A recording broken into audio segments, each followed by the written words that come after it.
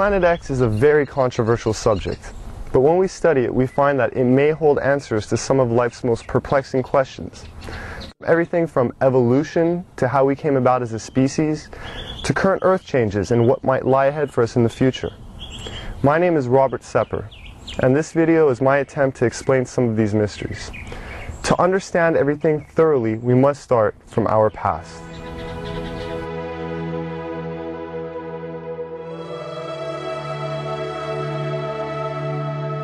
As you do research on our mitochondrial DNA, you find that it goes back into the range of 150,000 years based on the mitochondrial DNA, which is, I think, pretty much incontrovertible.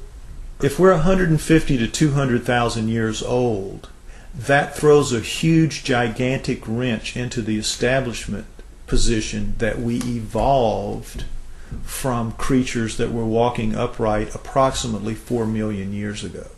The early Australopithecines, Lucy, everyone is familiar with her, at around 3.2 to 3.5 million years ago, and they're finding new ones all the time. And all they say is to qualify as human is to be upright walking. If you're an upright walking pre-creature, you're called a pre-human. And even though all of those creatures, right through Neanderthal, from Lucy at 4 million years ago, right through the Homo habilis, Homo erectus, Neanderthal to Cro-Magnon, right up to Cro-Magnon, all of those creatures don't look anything like human beings as we are today. They are as different from us as primates. In fact, they look like primates. They look like upright walking primates. Up through Neanderthal, back to Lucy, and whatever's going to come before her. What could make something change so radically, literally overnight, in anthropological terms, and be anything remotely associated with Darwinism?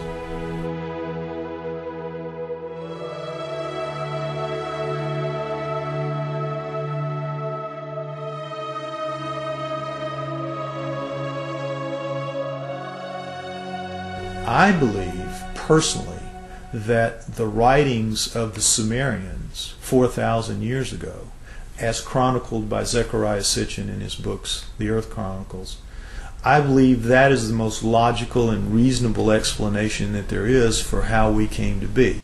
20 some odd years ago, Zecharia Sitchin wrote The 12th Planet.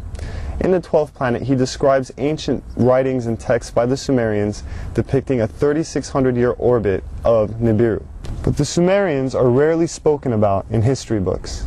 Who were the Sumerians? And what could an ancient civilization possibly know about how we came to be? We only hear about like the Egyptians or the Mayans or the Incans, Romans, Greeks. The first culture we have on Earth were the Sumerians, and they showed up 6,000 years ago where modern-day Iraq is. It's right between the Tigris and Euphrates rivers. It was then known as Mesopotamia, Babylon, but also Sumeria, where the first culture on Earth stems. And they have left us over 100 of the first for high society to take place. For instance, stemming from Sumeria 6,000 years ago, they were the first ones to invent writing.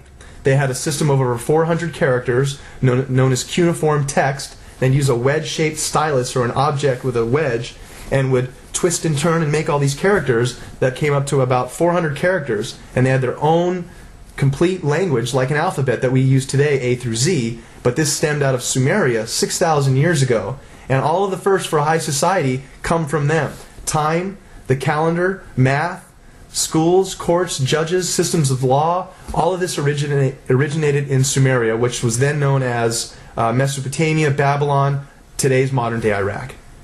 The Sumerians are actually probably the most influential culture of the ancient world. Not the Egyptians, not the Greeks, not the Romans, the Sumerians. The Sumerians invented, for example, the zodiac. All of the symbols that we still have today for the zodiac was created by the Sumerians. They tell an incredible story, the Sumerians do, of the Anunnaki, which is that there is another planet in our solar system that gods, super beings, live on this planet, that these beings come to Earth. The Sumerians had a pantheon of gods, but it was living gods. They were the Sumerians worshipped living gods who lived and worked and had their lives among them. They were the Anunnaki.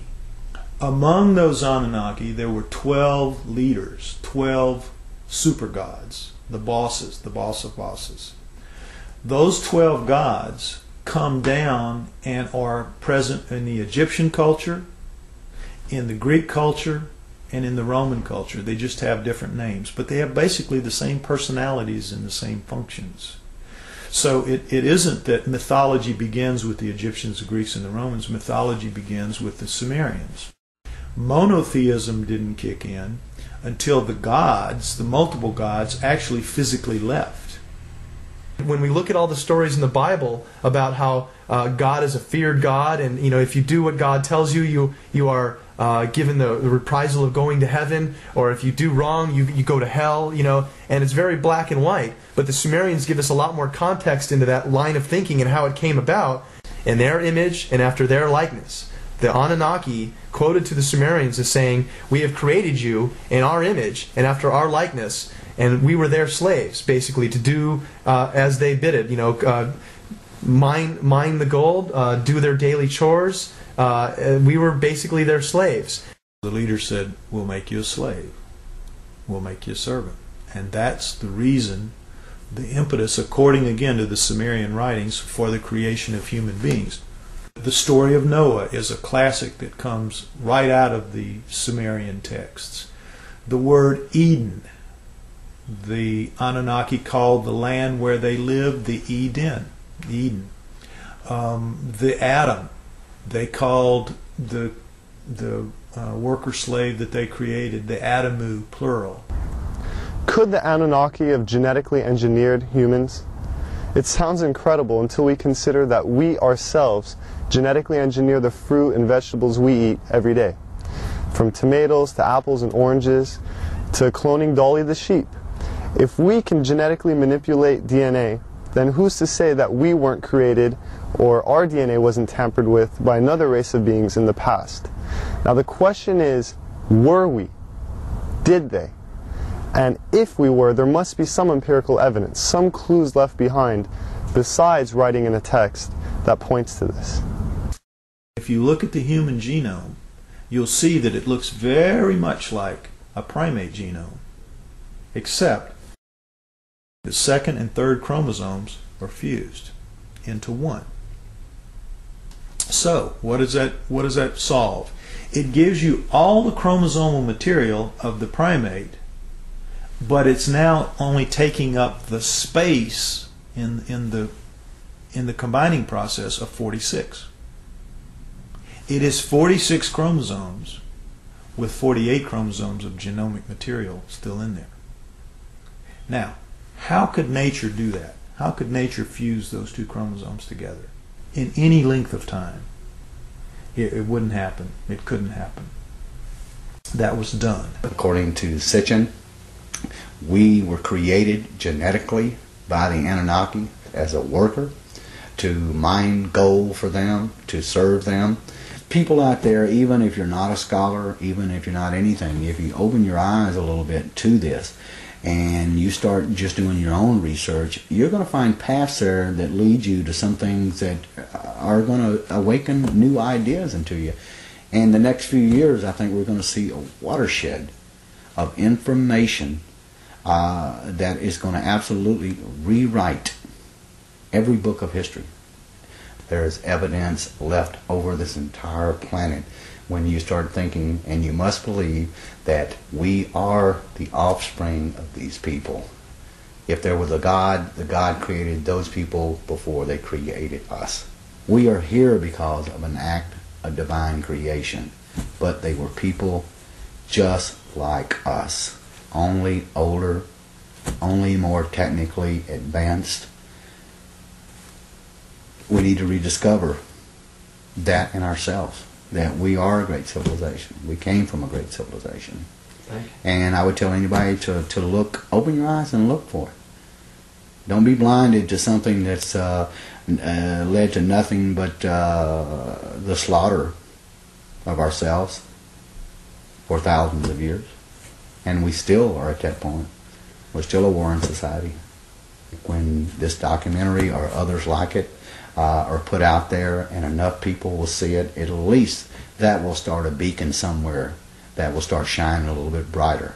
And so at some point we're going to see that we have a different history than what we've been given. The proof's there. Our true history may be indeed very different than what we've been taught through the ages. Whether this data has been withheld or our identities have just been forgotten, it is our responsibility now to rediscover who we are and where we're going.